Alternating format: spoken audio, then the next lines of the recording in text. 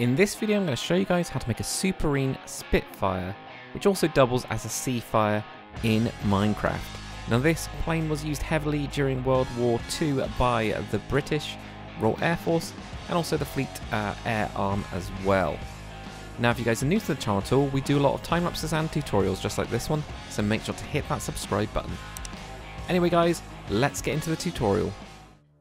So here I am on the aircraft carrier HMS Unicorn, so British aircraft carrier during World War II. So this actually did have some Seafire versions of this, which are the kind of carrier-based version of this aircraft. This is where we're going to be building it, guys. Plonking it down on here. So in total, it is 11 blocks wide. That's its whole wingtips, and it's also 11 blocks long as well. So there's a couple extra blocks to try and make it look right, because as we know, Minecraft never looks right. I'm going to do the two kind of variants of this one. So the Spitfire and the Seafire, they're exactly the same whether in flight mode or if they're in takeoff mode, if you're having it on an aircraft carrier. But also show you guys it with the wings tucked away so they can be stowed into something like this aircraft carrier, because of course at the minute it can't go down these lifts. Right, so what you're going to need is a warped slab, stairs and a warped plank, also polished blackstone slab, stair and polished blackstone, the full block, and also grindstone. You're going to need this a couple of times. I've used it for the front and also the wheels as well. And I used end rods for mine. You could also use, like iron bars or potentially even chains, something like that. I don't know.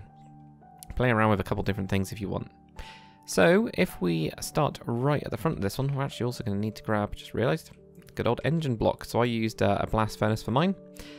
So we're just going to be one block above the kind of ground from here, and that's going to be the front of it, the whole thing. You're going to need a grindstone. You can place that sideways. So it's best to actually place it there, like that. It's up to you guys if you want it down or anything like that. You're going to have the end rod, place those on each of the sides of your grindstone. And now what you might need to do right here is cut in. So for me, nearly dropping through the deck of an aircraft carrier. Not so good, but there we go. You have something like that. And that's all looking good. So right behind this, we're going to have two blocks of your warped planks, 1 and 2. And then underneath where we've got the warped planks, we're going to have a slab. So you need to have a slab underneath there, and there's going to be 5 of those. So 1, 2, 3, 4, and 5, like that. Cool. What we're also going to do with our stair now, we're going to have a warped stair. We're going to have this on the side. And by the way, guys, you don't have to do it out of the warped planks. It's completely up to you. This is just what I went with. Have a stair going on the side here, stair going this way, and then stair going this way. So you wrap it all the way around. But yeah, play around with some different colours. Show me what it looks like. Do it on the other side as well. So you get that. With your polished blackstone stair, you're going to whack that in. That's going to be like the actual seat. And it just happens to show through as well. And I actually quite like the little quarter block showing through. I think that's cool. Behind that seat, you're going to have 2 blocks of your warped planks, 1 and 2, like that. So that's all looking good. What we're also going to have to do is grab that grindstone again. I'm going to put a stair underneath here. So the only way, you have to have a block down to actually do it, of course, but we're going to be around here so that it connects in underneath like that, and it is going to be on the first block is where we're going to have that wheel. And I quite like these. I think the grindstone looks good as wheels as well. Really cool, versatile block that we've actually got. In Minecraft, it's quite nice, actually, to have something like that. So there we go. What we've got from there. Right at the back, we're going to have a polished blackstone block right on the back there. Then we're going to have another block of warped planks. And again, underneath this warped planks, this is where we're going to have that final grindstone like that. Now, if you're having it in the air, knock off the wheels if you want to. The wheels in this one actually kind of move upwards to kind of like tuck underneath the wing. Of course, we can't do that in Minecraft, so just take it off. It's just the easiest way to do it. Right, so right on the back, with your warped stair, we're going to have an upside down stair right on the back here. Then we're going to have a stair on top of that. And then right over here, we're going to have another stair like that. So you just get this nice little kind of like tail piece there.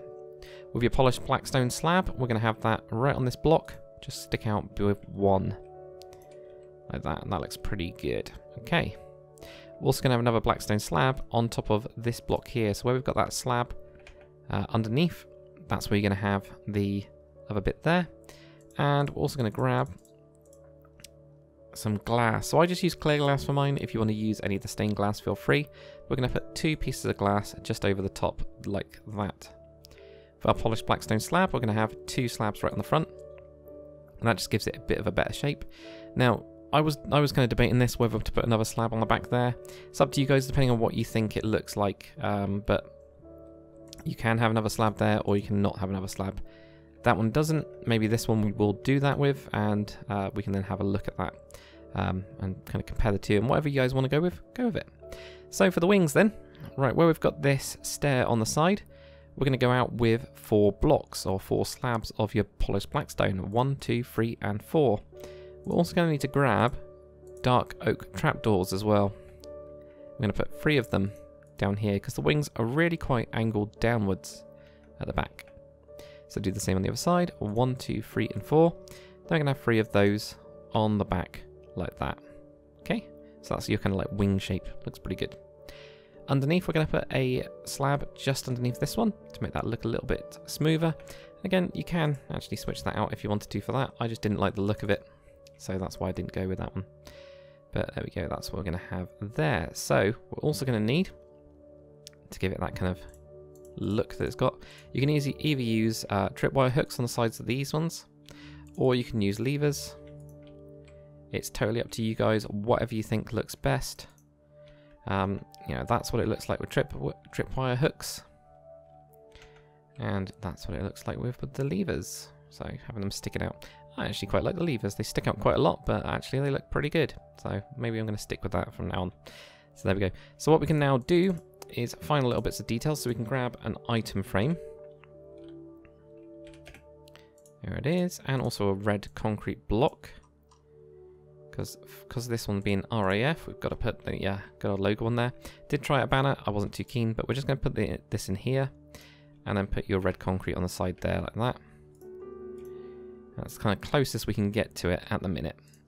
Now, finally, grab yourself a spruce sign, and what we're going to put in here, because this one, for my one, it's a one being used by the Fleet Air Arm, which is back in the day, back in World War II, was the kind of like flying part of the Royal Navy. So mine's a Seafire, and then you can have some sort of code, you know, whatever you want to do, something like this. Now, somebody taught me this. If you hold down Control and then press your middle wheel, it will copy the metadata, which allows you just to paste it like that. I can't remember who said it, but you rule if you're watching this video. It was absolutely amazing. I did not know it existed. And then at the top, I think on my one, I ended up seeing one of them with VL on it. I don't know what that means, but I ended up putting that on. Up to you guys as well. And we'll use that trick again. Hold down Control, and then the middle mouse button to select it, and then that will copy the metadata, which is pretty awesome. So there we go. That is what we get for the base plane. So that would be your Spitfire, or your Seafire. In the kind of flight position. Again, you know, that's where without the extra slab on the back, and also the tripwire hooks, but you know, this one, extra slab on the back, and the levers instead. So how do we actually make it look like it's, if it is the Seafire variant, the carrier-based variant of this aircraft, how do we actually make it where it can fit into one of these hangars, or into a standard World War II aircraft hangar, and tuck itself away? So if we take the wings off, what we're going to do is we're just going to have dark oak trapdoors, and I couldn't find anything else that could do it until we get vertical slabs. It's the best we got. So what we're going to have right here is we go onto the side like that. Then we're going to go onto this way of going around and do 2 slabs like that. And then we put an extra slab sticking out. Now this looks a bit weird, but it's because the wing does fold here, but then there's a little bit at the end. The tip of it actually folds again. My guess is it's to do with the height of hangars. On the back, we're just going to go 1, 2, and 3 like that. So we're going to have that slightly out.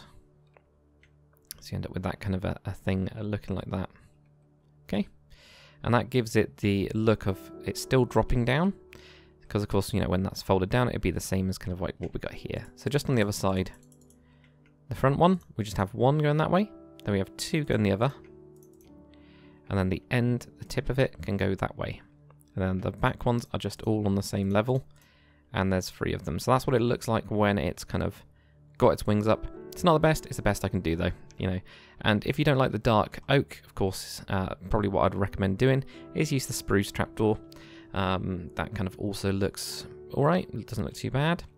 So yeah guys, that is it for the tutorial. Hopefully you guys have enjoyed this tutorial. If you have, make sure to comment, like and subscribe. And if you're wanting to build this aircraft carrier that I've got here, I'll leave a link in the description. So as soon as that tutorial is out, it will be available in the description, which hopefully shouldn't be too long since I'm nearly finished with it. Anyway guys, thanks for watching, I'll see you on the next one.